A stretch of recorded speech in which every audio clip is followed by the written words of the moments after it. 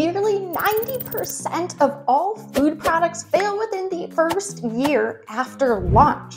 Despite all the time, effort, consumer panels, and market research done, most brands still miss the mark. But what if you could know before producing even a single batch whether that product was likely to succeed? The good news is, today I'm going to show you the coolest and most fun tool that will show you just that.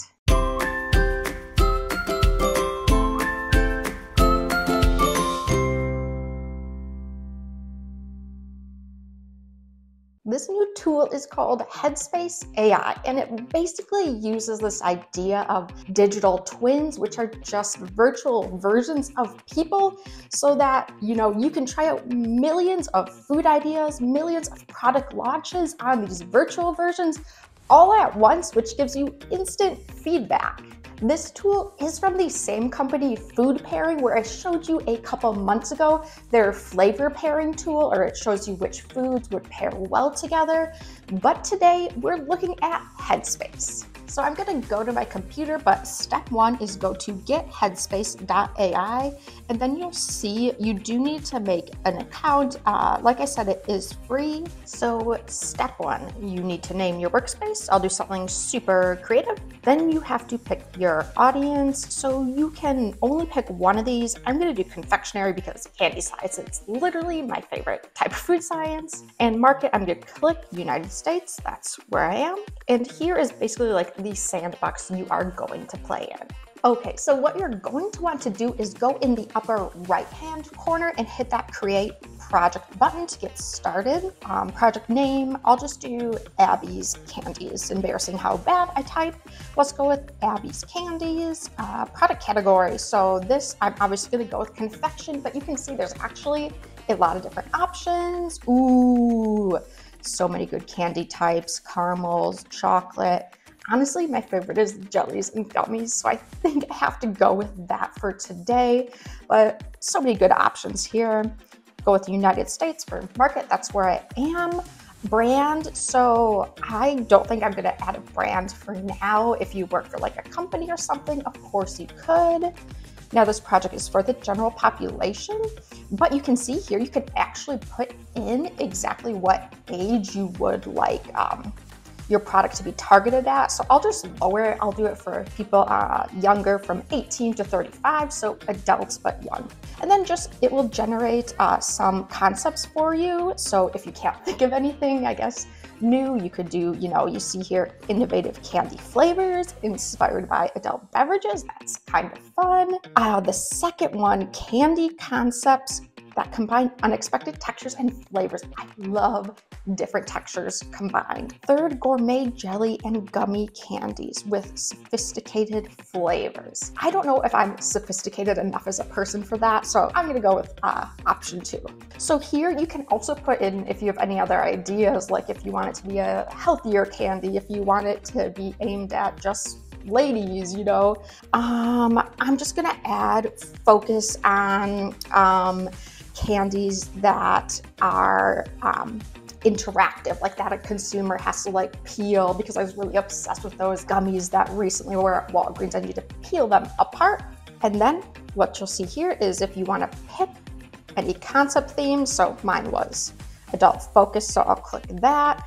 But you could add any of these sort of details to your product. Like I said, I'm a big fan of texture. I'll click novel textures. I maybe only want to pick one more. Let's do global flavors because that sounds really fun.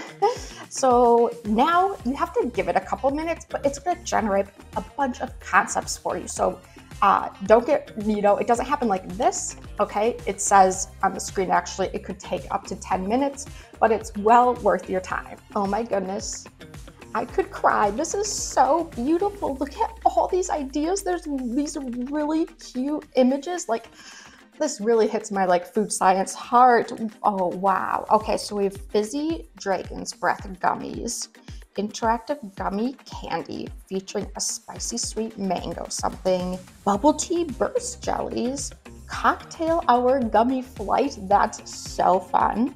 Ooh, or mochi melt gummies. It looks like there's a bunch of different textures like I want it. Ooh, crackle pop. Okay, let's just click crackle pop, okay? So now we can see all the details for just this one candy concept, okay? So I should have said earlier, if you see these two numbers, they were listed for all the concepts. The first is the purchase intent, so this is about 59%, is just like of our intended consumers, what percent would actually buy this product. And the second number by the star is just a novelty score. So 100% is like the most novel idea ever out there. So honestly, I would say 70% is a pretty cool idea. But you can see they give you different ingredients, different mood states. So, you know, a candy that's like crackling and popping, yeah, I would say that's pretty activating. And you'll see they give you a lot of different details, descriptions, you know, what this product could be like, what it could taste like, the reason that it would be successful, you know, based on this digital twins idea. But what I'm really excited to show you is, because I like to know the numbers, I like to see some data, is it can give you some data like the purchase intent.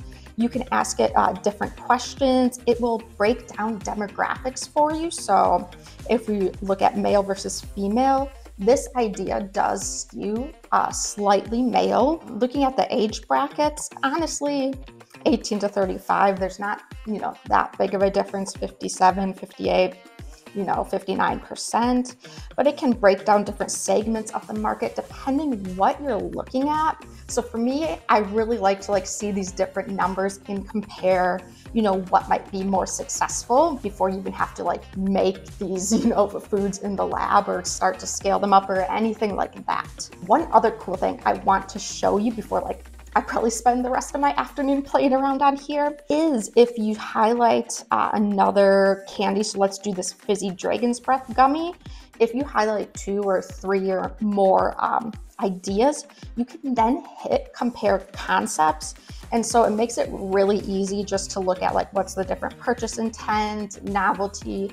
It will let you compare, you know, all these concepts at once, you know, looking at these numbers, you know, what genders are likely to buy it, what age group, which I think is really fun. As a scientist, I really enjoy looking at all this data. Well, I'm pretty sure you know how I'll be spending the rest of my day. If you enjoyed this video, next I would check out my video on the flavor pairing tool that is a total game changer.